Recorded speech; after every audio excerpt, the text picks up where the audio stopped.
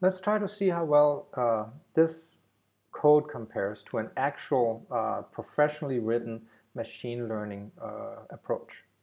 So there's one package that a lot of people, most researchers use for machine learning involving things like regression, and that's called sklearn. And we're gonna import from the linear model sublibrary. We're gonna import linear regression. And so we're gonna use the same x and y data. So I guess we're ready to use it.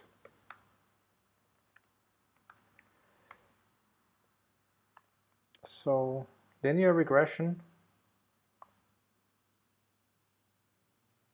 let's see, regression, the way you use it here is comma fit x comma y. Oops, small y. Let's see if we get any error messages.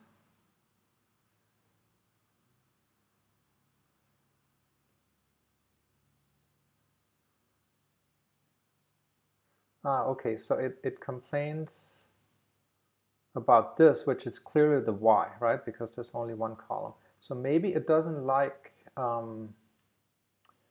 maybe it's not so happy with this. So let's give it both, or let's recompute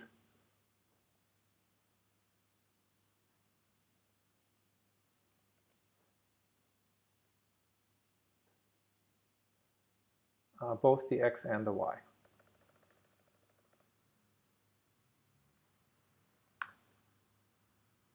Okay, no error messages, that's great. So it looked like it works. And so now the model basically has found the best parameters, and we can print that out. So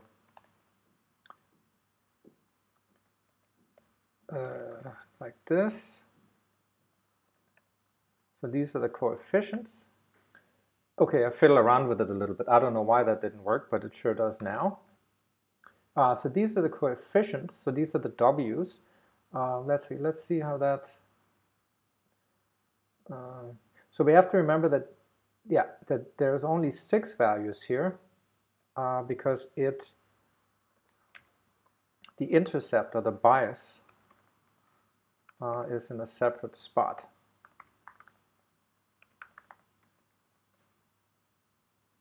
Like this. Okay, so what's the error on this? So we can predict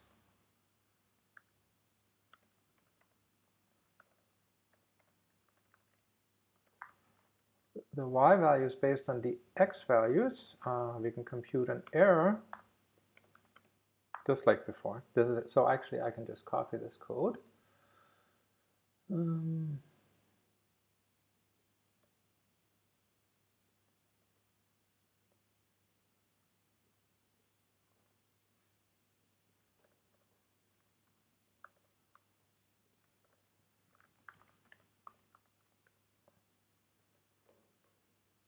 Yeah, okay, so the L2 error is 0.69, so we still have a ways to go here. And so that's why these values are a little bit different. So let's see if we can get there by increasing the epochs. So now we're running 1,000,000. Go Python. Okay, so we're shooting for 0.69. Ooh, that looks promising. Now we're shooting for 0.690. Are we gonna get there? No, it's, yeah. Well, we're certainly gonna get closer. Okay, so you can see now that the values are actually starting to approach each other for the weights, right? So there's still a ways to go here, but it's getting there. So our code is getting the same type of thing. It's definitely heading in the same direction. Maybe you want to try 10 million and see if that works for you. But anyway, so this is the exact, so we've written code now that basically does exactly the thing as a professionally written machine learning linear regression code.